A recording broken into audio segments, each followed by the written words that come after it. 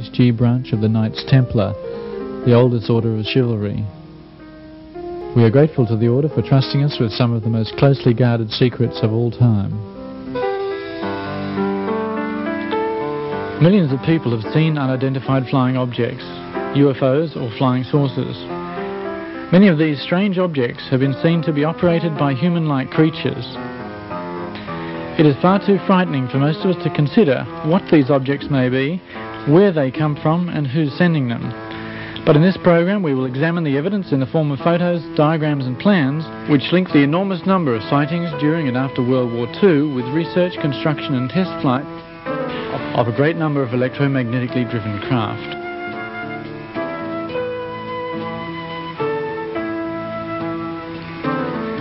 Some of these graphics are artists' impressions, but nearly all of what follows has been given to us as genuine material which has been successfully kept secret for half a century.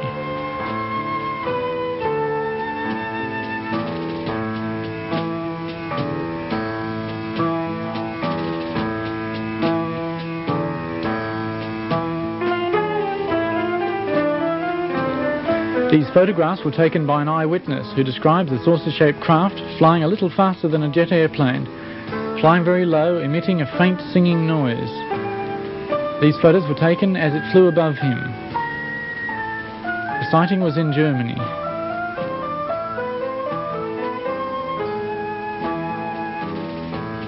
Just in time I take photos as it flies above me. It has three round technical devices underneath, and in the middle a deep blue point with the white emblem of the German Nazi Party. The UFO is quite large. It is light blue in color, and it frightens me. It looks very strange, and it flies very quietly away from me. Behind the wall, another UFO is parked in the dark, but I can see all the different parts quite clearly. Again, there are three technical devices underneath, and there are also some sort of wheels which were put underneath to make it movable. It looks like a big axle with big wheels. A truck is there, and a crane in the background. There are only two people visible, one underneath the spaceship and the other one on the roof, where there is a small cockpit. Everything is very quiet. There is a cross painted on the spaceship that looks similar to the German Nazi flag. There are no glass windows visible, but there are two round openings with something above them. Underneath the UFO there are strange-looking plates which look like rotors of a turbine engine, but they are probably something different. There are protruding parts underneath that look like guns. They could not possibly be antennas because they are too thick. The ship has a diameter of 18 to 20 meters. It looks really dangerous. Next to the truck there's another car parked. It's a WW2. Everyone laughed when I told them the story of what I saw. They say I was drunk. I might have been drunk too much beer. But I'm convinced I saw a UFO.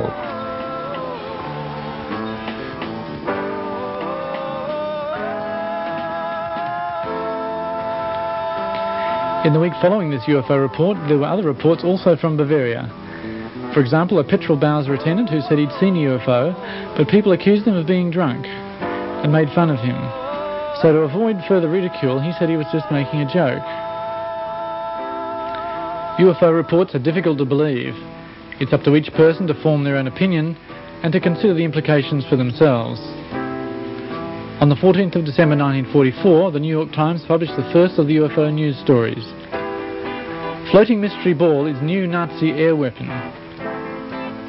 It was disclosed on December the 13th by the Supreme Headquarters of the Allied Expeditionary Force that a new German weapon made its appearance on the Western Air Front. American airmen report that they are encountering silver-coloured spheres in the air above German territory. The spheres are being encountered singly and in clusters. Sometimes they are semi-translucent.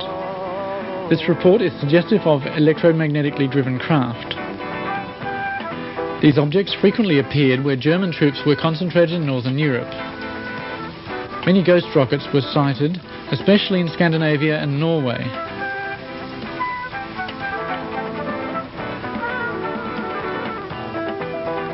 On the screen now is a drawing from the SS files dated 7th of November 1943.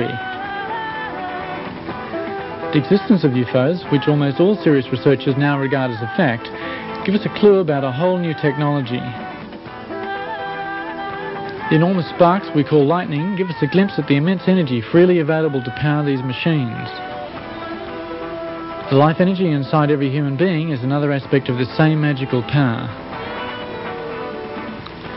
These things are spoken of in the German Tuller Society and through one of its members in the SS. These concepts were quite different to those of the German military at the time. This was the beginnings of the first so-called Green Party, and perhaps ironically a search for a new harmony between man and nature. In the German Tuller Society, the secret sign was the Black Sun. This same sign was evident in ancient Babylon and to the Carthaginians and the Phoenicians. In these ancient times, the sign of the Black Sun was symbolized by a cross. The cross recurs throughout history as a symbol of power.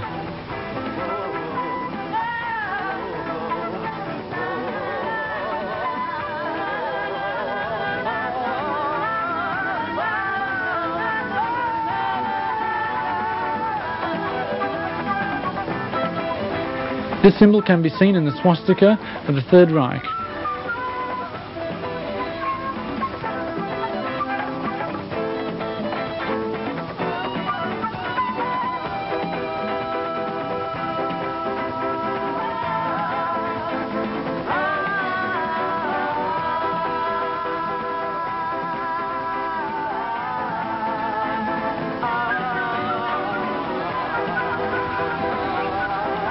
The cross is seen on this Messerschmitt. The Knight's Cross is a variation of this symbol, which is thousands of years old. We do not know where the Germans of the Third Reich got their ideas.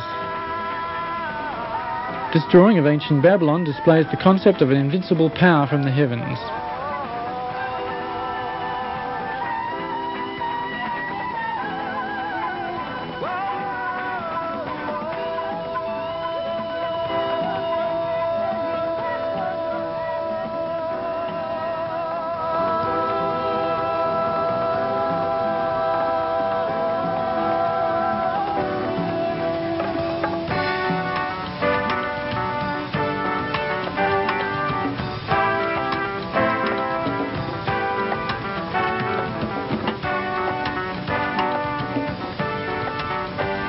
Victor Scharberger was one of the leading scientists in the very intense push for a new and clean energy. Simplified, it could be called implosion instead of explosion.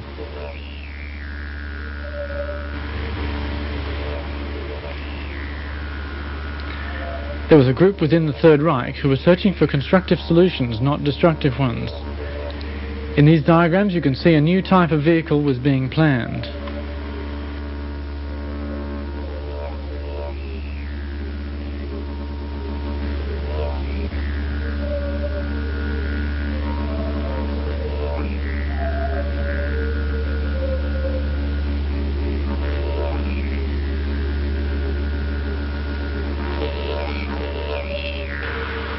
The normal combustion engines using fossil fuels in our cars are dependent on the explosion principle and hence tend to be destructive to the environment.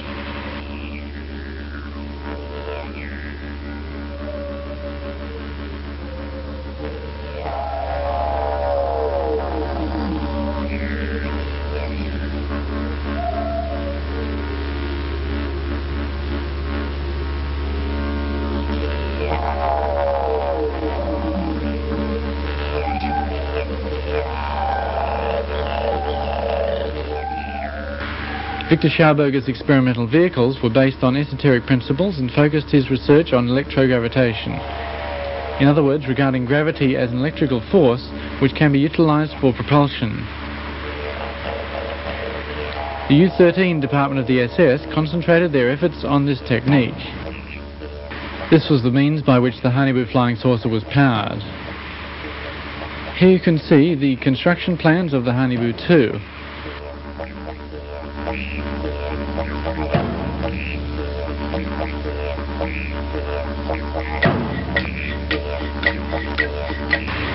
The computer graphic enhancement shows something of the look of these WW flying saucers.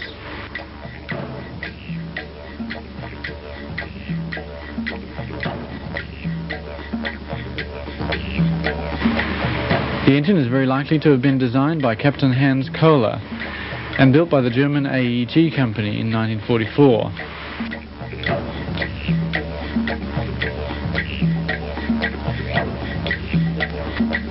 The engine being called the Kohler converter. This engine was designed so that it needed a relatively small amount of energy to activate it, this energy coming from an accumulator or battery. After a short time, the Kohler converter built up sufficient energy transformed from the gravitational field of the Earth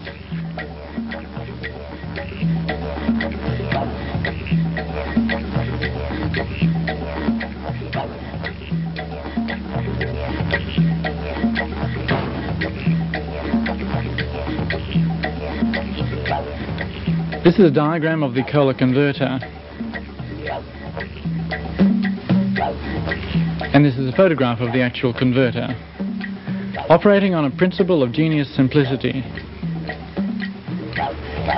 This is a preliminary sketch of the WW2. The cockpit here is outlined in red.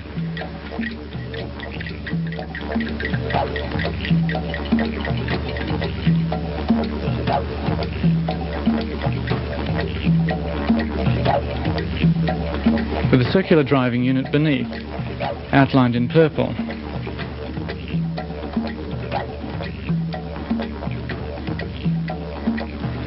With adjacent space for people or soldiers. This machine was built somewhat like a modern ship, designed to be self-sufficient for long periods of time, with sleeping space and working area. Looking a bit like the brim of a hat, the saucer part of this machine is the means by which it is steered. This being achieved by emitting an electrically generated force in the chosen direction. There were a number of other spherical and saucer-shaped prototypes also built at this time, but using conventional rocket power. Under the code V7, a number of military prototypes were developed. These were concurrent with the V1 and V2 rocket developments. The Schreiber-Habimol flying machine was a jet-propelled vertical takeoff and landing craft developed in 1942.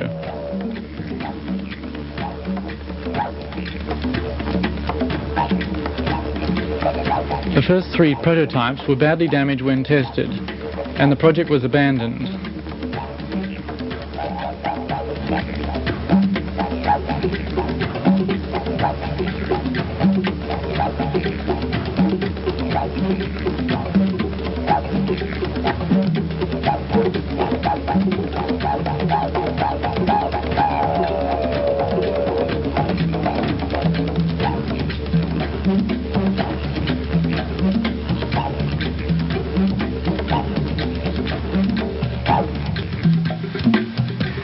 Dr. Richard Miti, in cooperation with the Italian researcher Dr. Giuseppe Belluzza, also worked on a flying machine which was round in shape, and developed a new V7 prototype.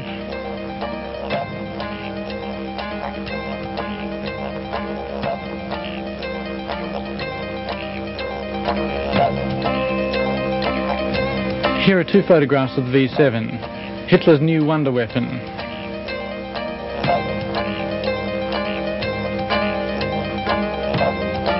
On the 7th of April 1944, Miti showed construction plans to Hitler and demonstrated the vehicle in flight.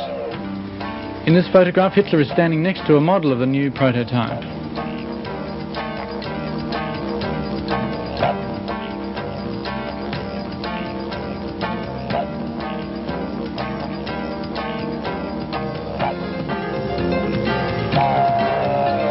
This V7 saucer was built with 12 BMW engines of the type 028.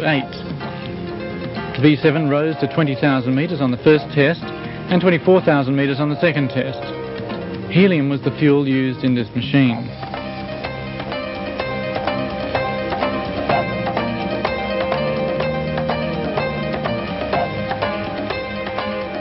Here is a plan of the V7.